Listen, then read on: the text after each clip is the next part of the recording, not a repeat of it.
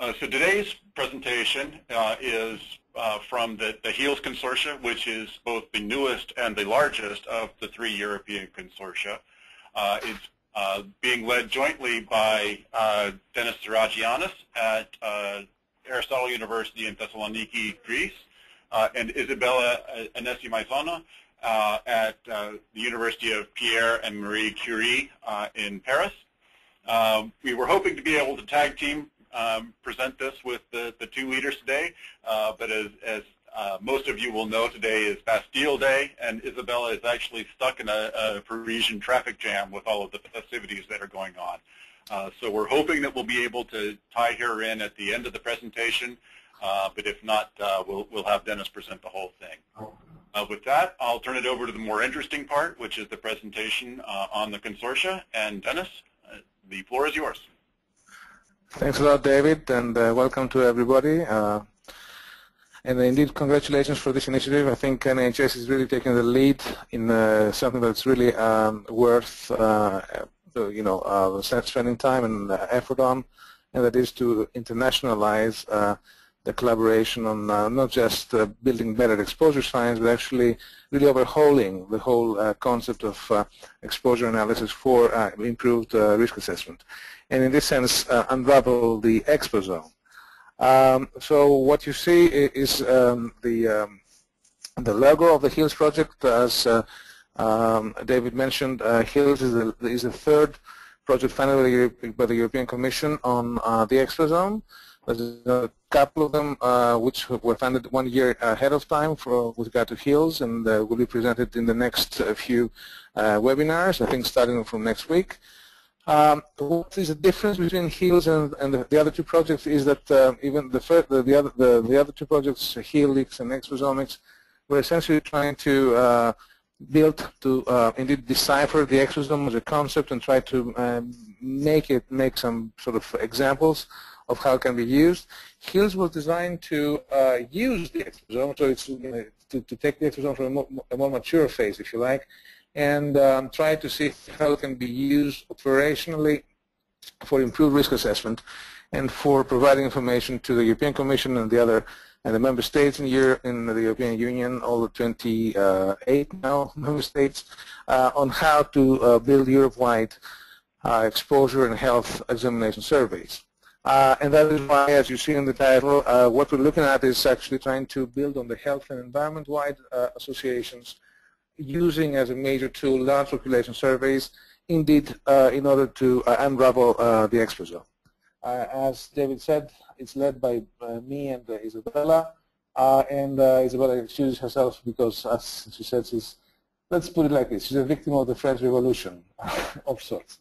Let's start with the presentation. What we see as the current state of play with regard to the situation in terms of environment and health associations is that we have, what we see is actually a series of silos, so 3 different communities looking at the toxicological community, the clinical one, and the epidemiological community, looking at different types of concepts with regard to both the questions of exposure, the question of dose, and the question of evaluation of outcome. And these 3 communities actually do not necessarily talk to each other as much as I would like them to do so. So the real question is how we can combine information from the different disciplines to compose an integrative methodology, one that actually makes treasure of the different types of data and information value that can come from these 3 communities, disciplines, where the exposome stands among all of that, and how can it be used in this sense, and what are the tools that we need to actually be able to integrate the information that's coming from the tox analysis, the epi analysis, and of course by clinical data. In this regard, what we are trying to look at is, of course, the HEALS paradigm is actually taking on board the adverse outcome pathway concepts, trying to link exposure to community level effects, of course. But then what is the traditional case so far is to actually move from community effects and move into more individualized type effects. That's exactly what the exposome is about, trying to look at the individual exposure and linking to individual effects. But then also to look at organ system effects, sort of systemic effects in the human organism, and of course organ-specific effects, and that is what is traditionally been provided primarily by sort of toxicological types of analysis. Now, to do that, what we're looking at in HEALS is a lot of going into linking the external to the internal dose, and what you see is actually an example, a graphical example of a PBPK type model, sort of models that take into account biokinetics of xenobiotics in the human body, taking into account physiology, and also metabolic properties, and linking these to the different types of effects from the organ to the system to the individual and eventually to population level effects. How to do that now in HEALS? We're actually not just doing a classical mathematical, if you like, association, statistical association, but instead we try to follow a more biologically informed approach, if you like. So we're combining different types of omics data sets from gene expression to proteomics analysis using, of course, bioinformatics to actual metabolomics and eventually identifying cellular effects and tissue effects that then we can combine with the actual impact on different types of organs, which will then link to what you see in the right of the picture. So what we're trying to do is to combine, to move into a more mechanistic kind of appreciation of the links between exposure and effects.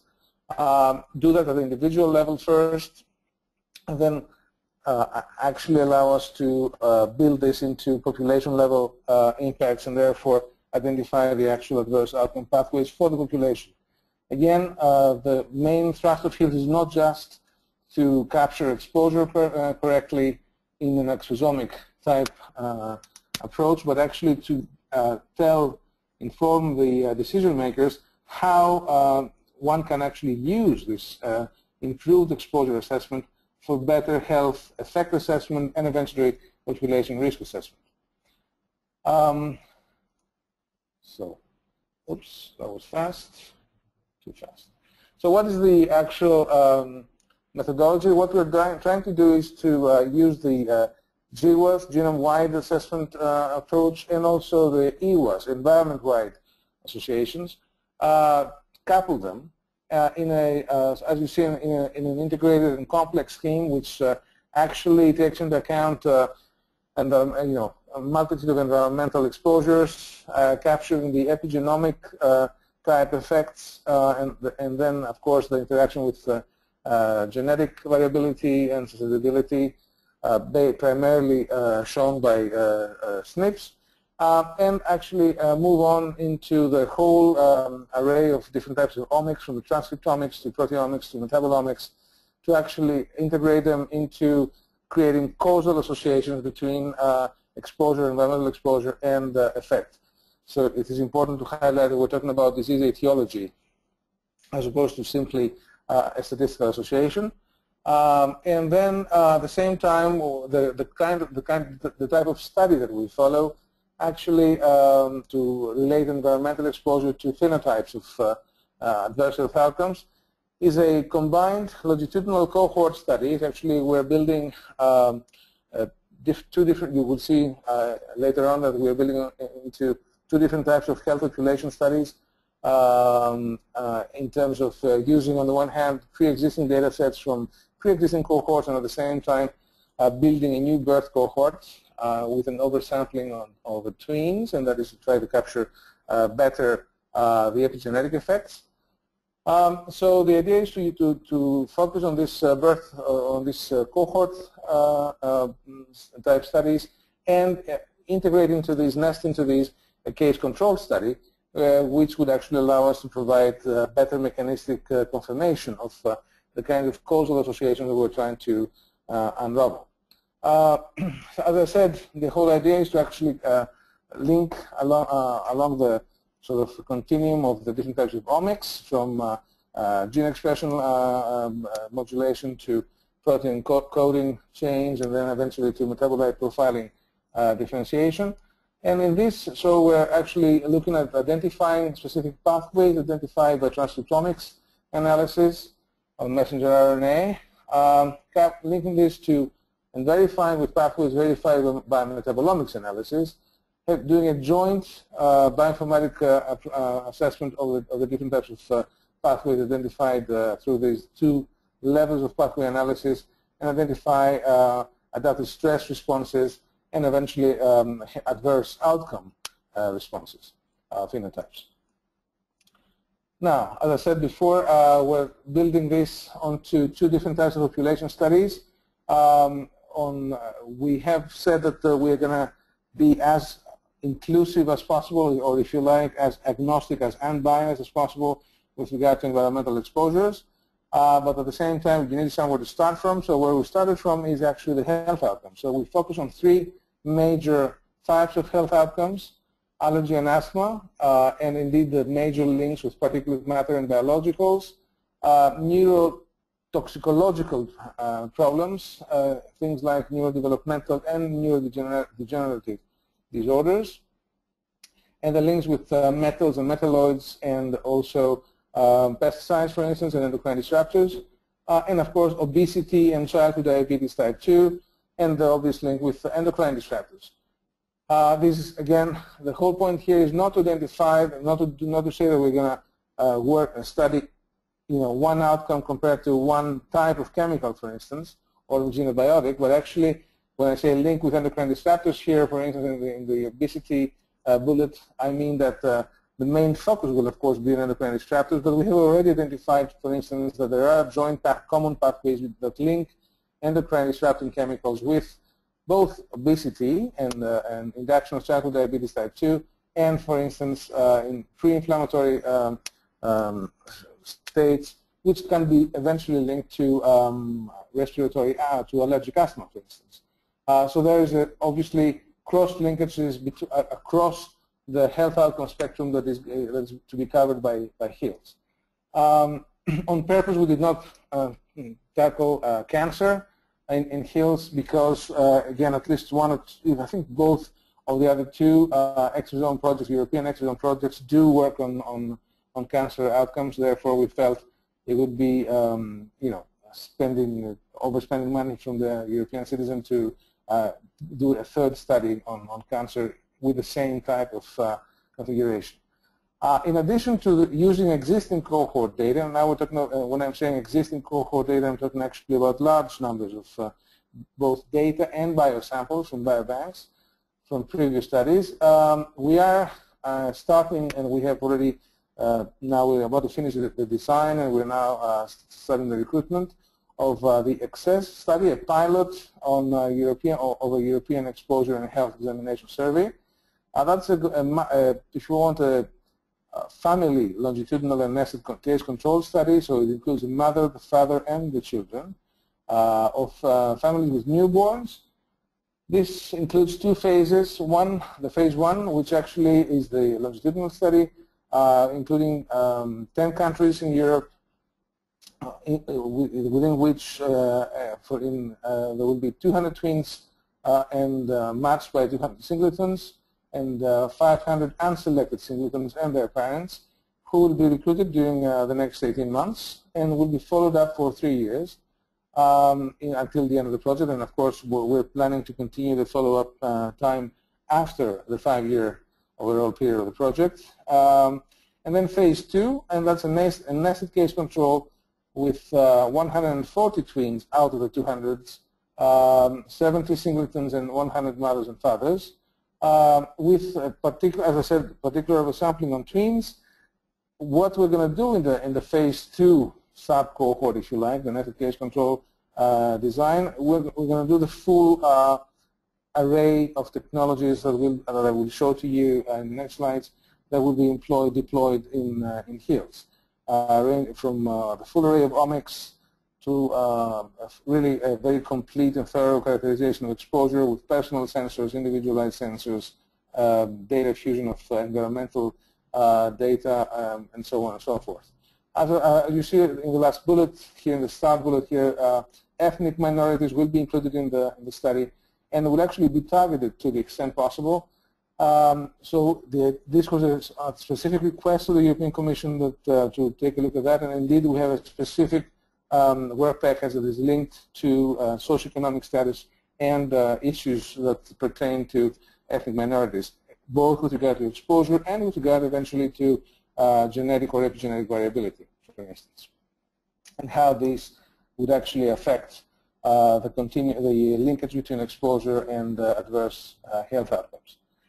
In the next slide, you see my and Isabella's Bible, I guess. That's the in a graphic form.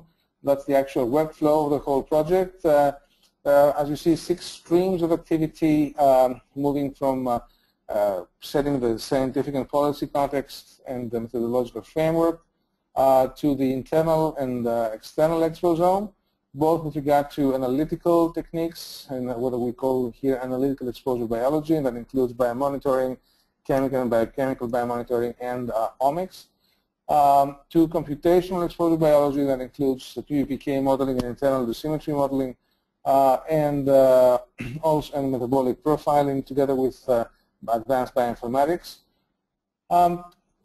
This is being coupled to the actual external exposome, estimating the external exposure to multiple health stressors.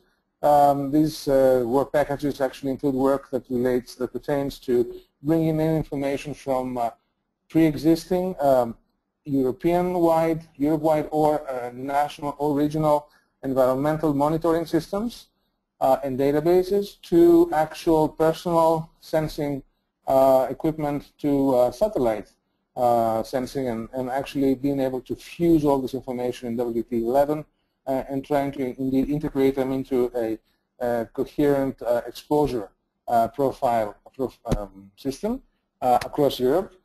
The idea is to link these data sets, the methodological framework, the internal exposome tools, and the external exposome tools into stream 4. That's where the actual associations between exposure and health effects are going to take place.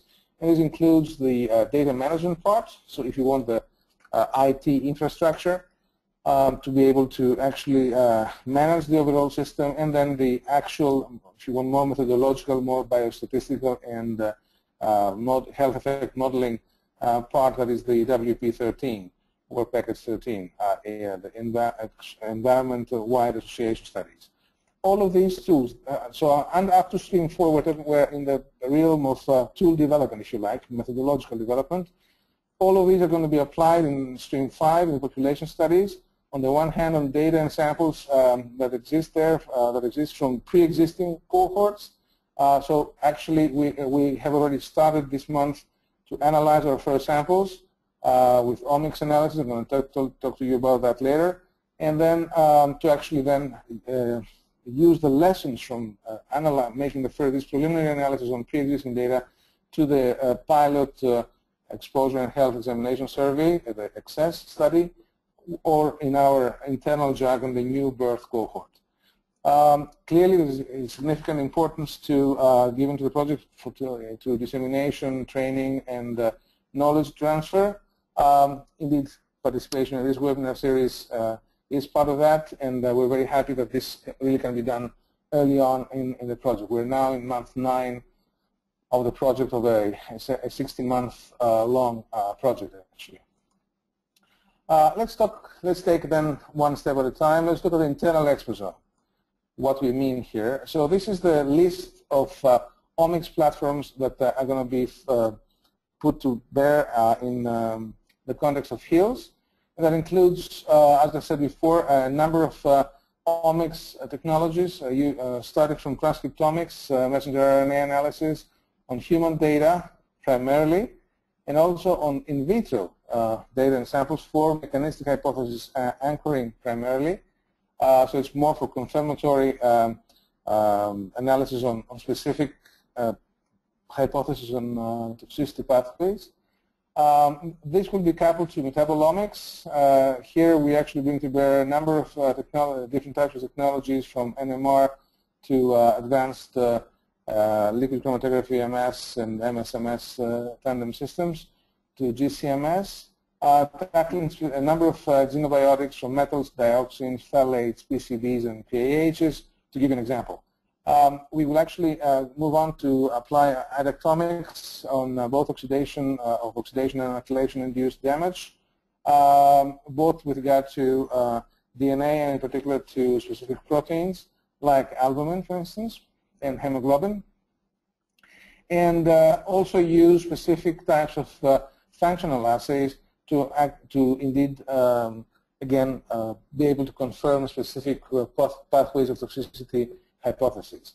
As I said before, we're also going to be looking at the genetic variability, and therefore we're going to be doing SNP profiling and functional analysis of repair proteins, again, to try to understand the linkage with differentiation in DNA. And of course, epigenetic analysis using essentially primarily looking at methylation profiling in order to actually identify differences between epigenetically influenced and independent SNPs. So that is in one slide, if you want, a very large bunch of chunk of work with regard to the internal exposome experimental analysis, if you want. And that's how all this comes together. That's the exposure biology workflow in NIEHS. So we would start with an unbiased whole genome messenger RNA expression analysis using microarray technology, and at the same time, on the same samples, do untargeted metabolite profiling, as I said, using either LC-MS/MS or MS/MS-TOF or NMR. The idea is then to combine this with bioinformatics tools to do actual pathway analysis, on the one hand to molecular pathways and then to metabolic pathways that can be identified statistically as the most important ones based on the actual, again, agnostic, unbiased characterization of the specific samples, on the one hand from the molecular side, on the other from the metabolite side, and then combine these two into find, if you like, which pathways are common or come closer to linking the molecular pathways identified as most likely and the metabolic ones through pathways, through actually the development of specific hypotheses on pathways of toxicity. And that would be okay, but we actually need to be able to confirm that and link not just to hypotheses of pathways of toxicity, but actually confirm that this is true in the real population samples we have. So here we're going to tackle them, couple them to targeted analysis, and here, as you see, we're now moving into more targeted, on the one hand, metabolomics, on the other, also targeted DNA and methylation analysis, targeted proteomics for indeed confirming the specific hypotheses that relate essentially to to messenger RNA expression, modulation, and then of course to targeted functional assays to link to the final phenotypes and endotypes that will actually provide to us the corroboration that our toxicity pathways hypotheses are actually correct or they need to be dropped. So that is essentially in one slide again the timeline of the workflow in terms of the exposure biology analysis and sort of bioinformatics that is right now being put in use to use in NIEHS. Today, as we're talking, we are starting with the first two steps, so the unbiased mRNA and metabolite profiling. And we hope that within the next, we have started with the first 300 samples from our first cohort from Poland. And we hope that within the next couple of months we should have the first results of the pathway analysis that relates to this specific analytical techniques, if you want, to then move on to the more targeted approach and therefore the phenotypic and endotypic anchoring. Now, as I said, we're going to be using different types of technologies. What I show here is what we're using in my university, but actually we're going to be using much more. We're using mostly adjuvant type technologies in this case. So we're combining the LCMS and GCMS type tools to using the mass center analysis and putting all the information to the GenSpring platform to actually do the pathway to identify specific biological pathways aligned to the reference genome, and therefore being able to identify which are the most important and, if you want, genetically important pathways that relate to the specific analytes that are going to be found in our samples. Now, to do that, you need to actually be able to bridge across different types of omics techniques, and what we're doing is we're actually using pathway mapping across the different types of omics, as I said before, and that includes information on specific identifiers in omics data, both gene, protein, and metabolite ID, doing with identifiers from a number of, as you see, state-of-the-art worldwide databases on both metabolite, protein, and gene identifiers, and then be able to map these identifiers from the databases to the actual pathways that are induced, so as to actually show to us easily how the different types of responses we see at the genetic and also the metabolite and also the proteome type responses actually map together, come together in a cohesive continuum, and therefore can be part of the same toxicity pathway. At the same time, as I said, we're going to be looking at the number of epigenetic markers. As you know, when we're talking about epigenetics, we expect to see different types of markers from DNA methylation, so methyl marks added to DNA bases that actually repress gene transcription and therefore actually change the type of response one would expect in the unmethylated transcriptome. We're talking also about histone modifications, the combination of different types of molecules that can alter the activity of DNA, which is wrapped around the histones. And then, of course, microRNA analysis, essentially looking for non-coding RNA that blocks translation of mRNA into proteins, or changes the actual continuum bit from the transcriptome to the proteome. What we will be looking at primarily in HEALS is the methylation part. It's more a question of having, if you like, standing a higher chance of seeing actual effects with regard to our continuum, because what we're really interested in is to actually capture what we call disease programming through life, and that's not just through the fetal period, so in utero through in utero exposure, but actually looking at before conception, and therefore looking at parental epigenome and how this is being translated into the epigenome at birth, through early life exposure, and therefore how this affects the epigenome during childhood, and then of course later life exposure and how this affects the adult and indeed the aging epigenome. So we are really talking about trying to identify the combination of different levels of epigenetic situations. That of course is by a paper by Fleisch and Wright and Beccarelli from 2012, but actually shows very nicely what exactly we're trying to do in HEALS. Again, the power of the project is indeed lies with the large population cohort data that are participating in the project, and of course the full array of analytical capabilities and modeling that and bioinformatics that comes into play. At the same time, we're looking at not just at what's happening at the genetic and epigenetic level, but also, as I said before, at the metabolome. And indeed, we need to be able to link these metabolomic changes to actual external exposure changes, right? So that's the whole point of talking about the exposome. So we need to be able to create to reconstruct, if you like, the internal exposure. For this, one big chunk of work has to do with the development of a generic and validation, actually, of a generic life course PBPK model. So indeed, a model of biokinetics, of xenobiotics, taking into account human physiology and actually human physiological change across the life continuum, across the lifetime. So our model actually takes into account lifetime evolving parameters like volumes of different types of key organs, blood flow change, age-dependent difference in depending on age, in clearance rates and metabolic capacity, but also takes into account in utero exposure, therefore takes into account the mother, the interaction between the mother and the fetus. What you see right now on your screen is indeed the coupled mother-fetus model.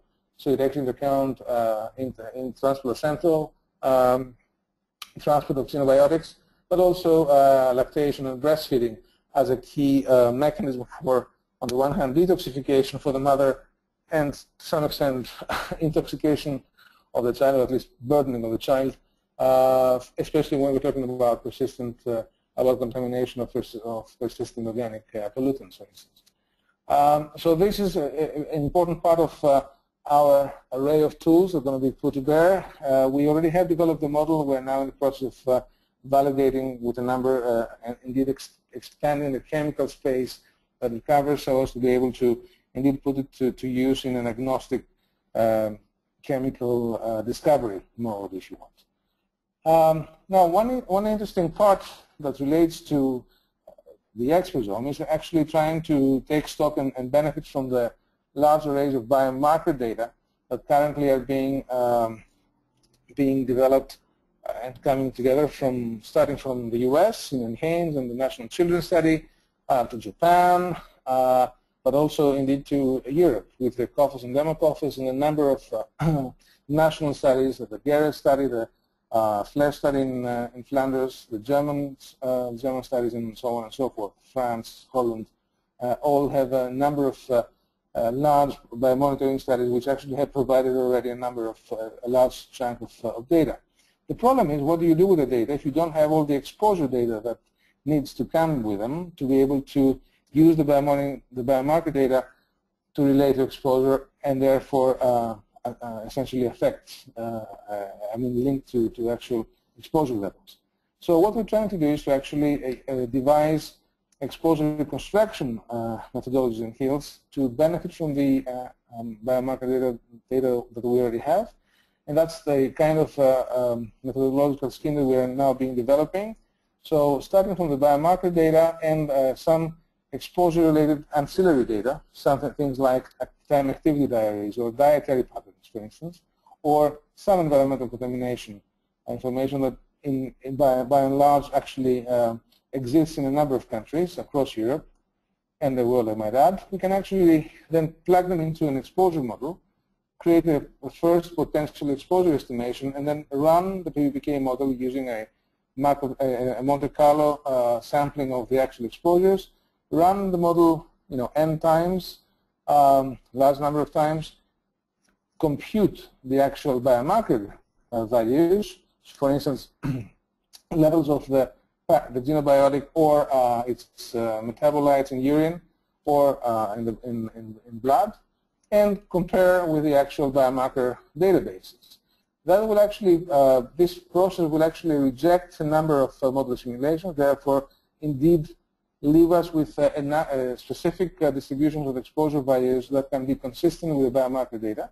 But as such, in terms of process, it cannot assure us that this kind of exposure profile, actually the one that you see on the right here, on the right part of the slide, actually is the one that relates to the exposure profile that is correct. That is the actual one that gave rise to the real biomarker data, the ones which are measured. So what we do then as the next step is to actually couple this type of analysis with an optimization algorithm. Here we use actually a genetic algorithm for optimization to improve the sampling process, go back to the Monte Carlo, indeed run again the PBPK model a large number of times, reconstruct the biomarker profile, and then recheck with biomarker data, reject a number of model simulations, and move on, and actually eventually converge to what is the real potential exposure estimation. That is this kind of graph here,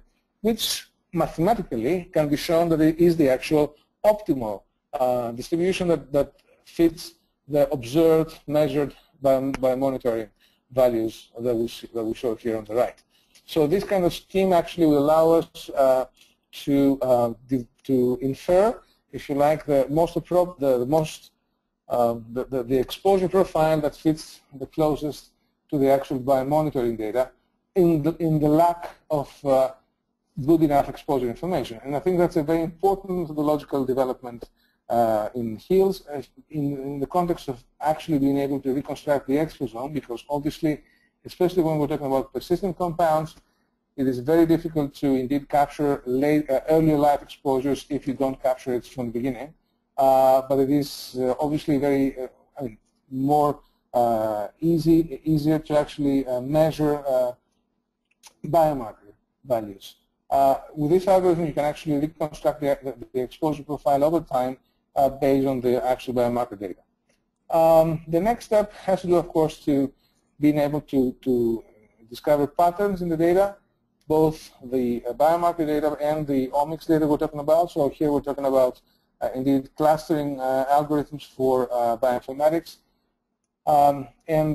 This is a classic scheme of actually bioinformatics analysis we're going to be following in order to be able to indeed identify which are the best novel biomarkers that predict, in this case, on the one hand exposure, on the other effect, depending on the kind of data set that we're going to be using in our analysis. Let's talk about that. So that's for the internal exposome with regard to technological developments. Let's look at the external exposome, because that's equally important. So what we're doing right now, what we're doing in HEALS is to actually try to pull together the large, I think, volumes of data that are being measured across Europe on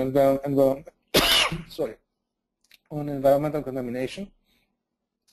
And therefore, we have built a software that actually goes and essentially taps onto the databases that exist at the European level, from the European Environment Agency to national databases, to even local and regional databases in different member states for a number of classes of pollutants, different types of countries, as you see, different types of stressors within each class, and of course subcategories.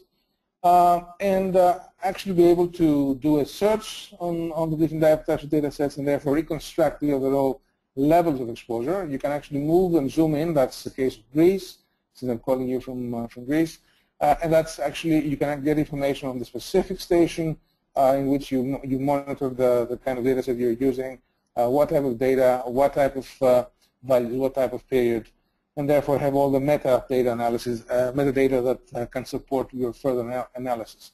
So first step is to actually retrieve pre-existing Europe-wide data on environmental monitoring, so as not to reinvent the wheel, and indeed pull in information that is important for exposome analysis. The next step is to actually enhance our exposure and assessment capabilities, and that includes, I think, three major novelties, innovations. One is trying to capture what we call an individual space-time activity model, and I'm going to dwell into that in the next slide. The second is to actually be able to improve our exposure analysis through personalized sensors, and again we're going to be talking more in detail about that. So as you see, the sensors that actually link to both type of activity but also types of environmental and also even biochemical contamination.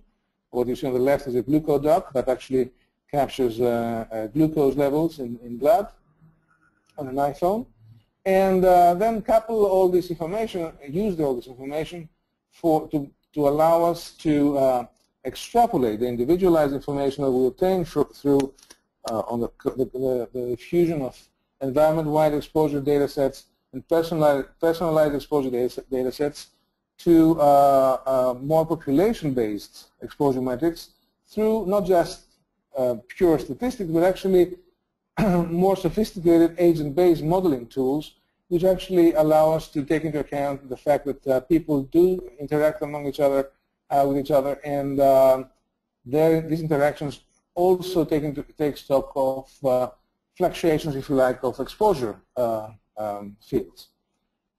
So let's look at these in detail. What's the individual space-time activity model? Here, that's a concept of essentially a time geography, if you like. And that the idea is that exposure can be viewed as the summation of travel through a number of hazard fields in space and time.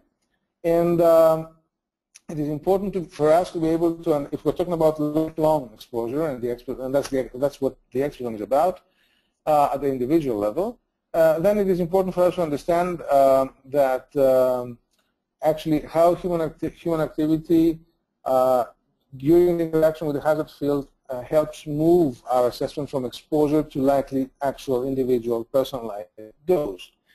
And in this sense, this time geography methodology provides a good ontological framework to explore the behavior between the spatial and temporal attributes of exposure for individuals. And by essentially creating these hazard vectors, what you see on the right of your screen, you can actually analyze and model the trajectories and therefore determine an individual behavior in terms of this space-time assessment.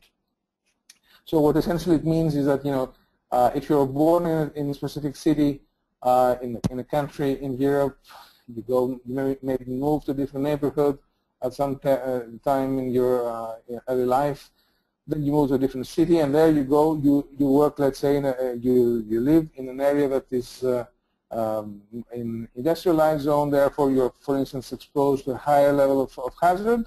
You spend some time there, you go to university, then you move abroad, you come to the US or somewhere else, spend some time, move for your master's, move to do a PhD, you move on, you move into a different now kind of setting.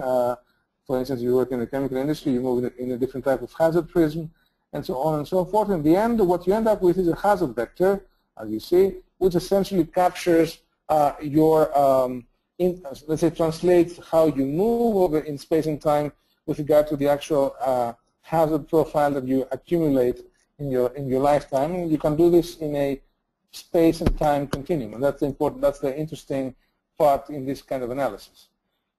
Then the idea is to actually be able to extrapolate this information to the population level. In this sense, we use agent-based models.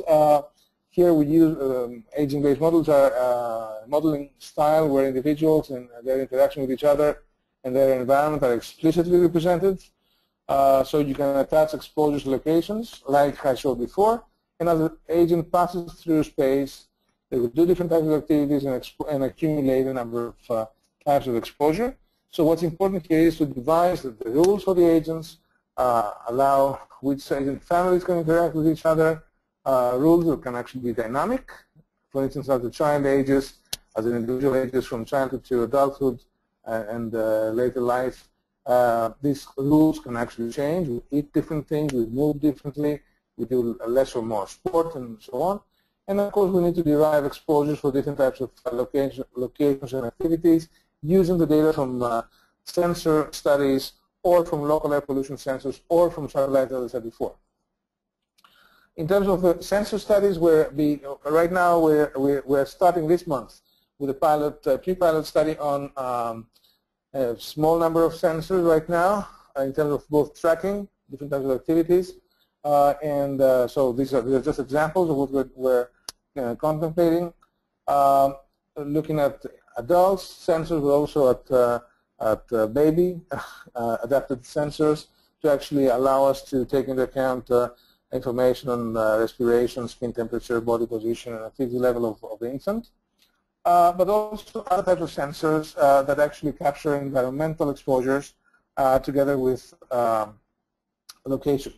And combining these different types of sensors in the same sort of primarily smartphone-based type platforms, the idea is that we would actually be able to data fuse and reproduce exposure profiles that can be attributed to the specific types of activity, intensity, and location.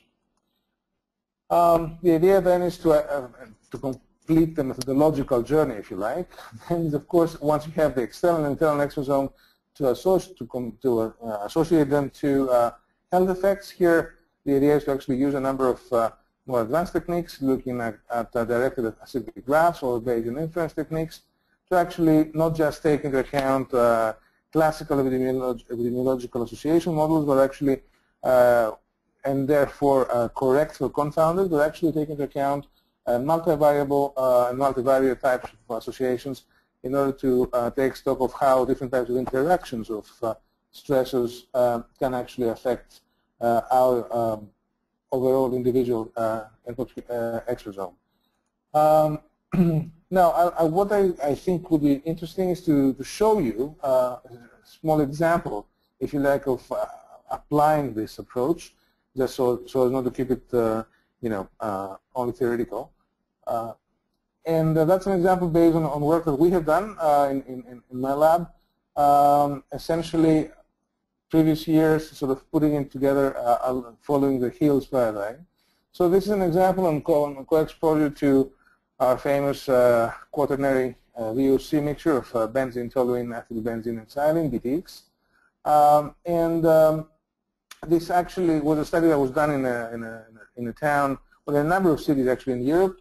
I'm going to show you examples from a city in Greece, Ioannina, where we actually put used a number of sensors, from personal sensors to environmental sensors, to couple them to environmental modeling tools, and even to artificial intelligence techniques to actually enhance our capability to model and fuse exposure data, plug them into the PBPK to actually take into account metabolism and indeed estimate internal dose, apply the internal dose levels to the different types of omics that I mentioned before, and then try to assess based on these levels at the organ level and eventually even the actual individual and community level in terms of measure in terms of individual and population risk. So that's the example of, that's the result, sorry. That's the result of the data fusion of exposure data in Ioannina. It's a very nice city in the north of Greece, next to a very nice mountain lake. But the thing is, you have actually very significant variability in exposure levels to BTX in this case, and you see how this intercalates. In this case, I'm just showing the benzene part, but it is actually the similar thing for the full BTX mixture, depending on the type of activity that people are doing primarily in the day. So be that commuting, staying outdoors, or actually spending more time indoors. So this is the example of a combination of environmental and personal sensing. Then we use these levels to actually, we plug them into the PBPK, we estimate the internal dose that these pertain to, and then actually analyzed at the same time transcriptomics data samples. In this sense, for two different types of mixtures, which we identified in this study.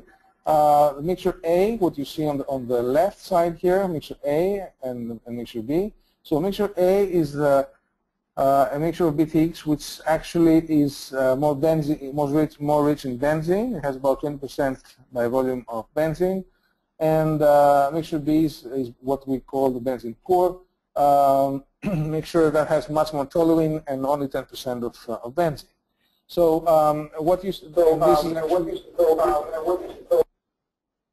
okay, and so what you see is the types of, in this case, number of genes and which are related to the specific metabolic molecular pathways, which have been induced primarily by acute exposure to the two types of mixtures. You see differences, of course, and you see indeed that mixture B actually has, so the toluene richer mixture has specific levels of effect of inducing, if you like, these types of metabolic molecular pathways that relate primarily to protein metabolism, transcription processes, and eventually signal transduction. And then look at how the picture changes with chronic exposure. First of all, here we start following a more normal dose response curve, where the higher levels actually show the higher response, whereas it was reversed in the acute situation. And indeed, the types of, as you see, the types of pathways that are now being induced, the processes that are being induced actually are different, and indeed of a different quality. If you want quality to be different than the ones after acute exposure. So now we're talking more about protein metabolism, biosynthesis, but also hematopoietic type processes. So now what you see here is actually a pathway analysis comparison between mixture A and mixture B.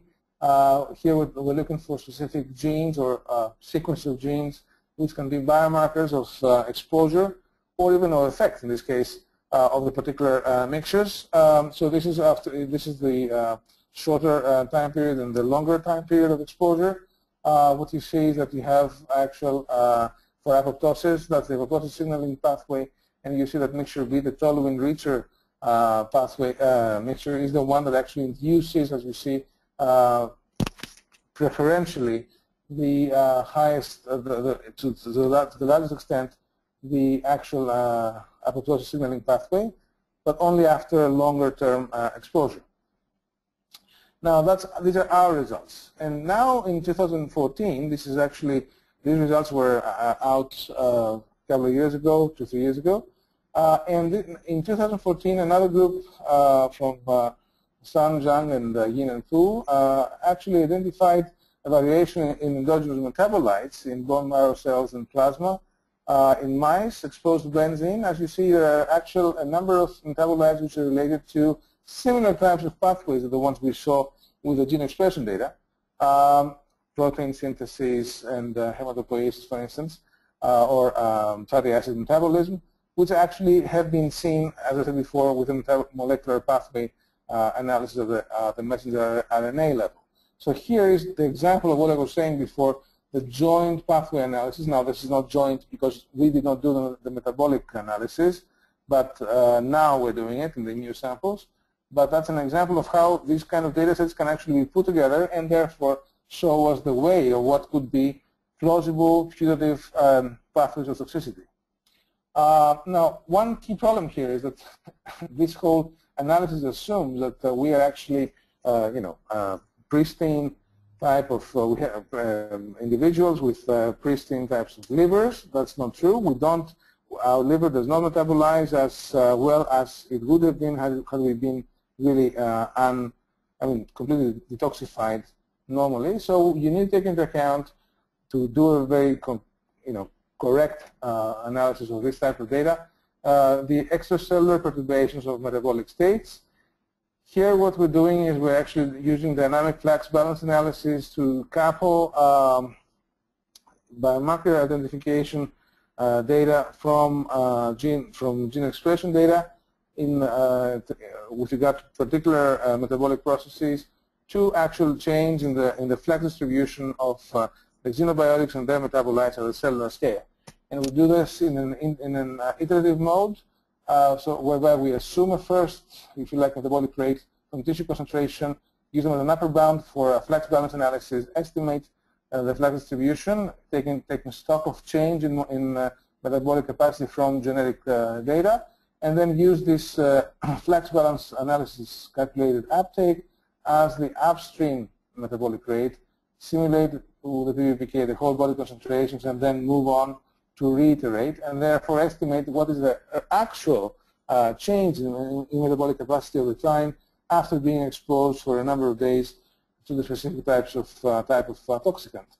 That's the kind of result obtained from the gene expression data. Now this is the previous one was untargeted. This is actually targeted on cytochrome P450, the major metabolic process pathway for BTX, and you do see that you have a specific differentiation in the specific parts of CYP450 based on exposure to BTX, to different types of mixtures after short and longer times of exposure.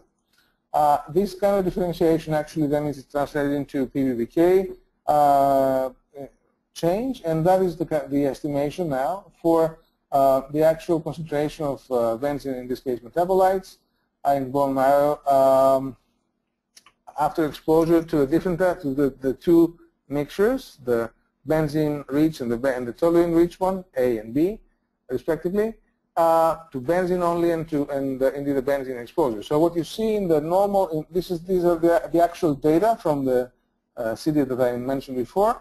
That's the benzene exposure of a number of individuals over 2 days. This is the actual exposure of the metabolites if these individuals were exposed only to benzene, but actually they are exposed to BTX. So this is after exposure to BTX in mixture A, so richer with benzene, and after exposure to BTX with more toluene. So you do see some differences, which are not very significant quantitatively, but if you like, qualitatively.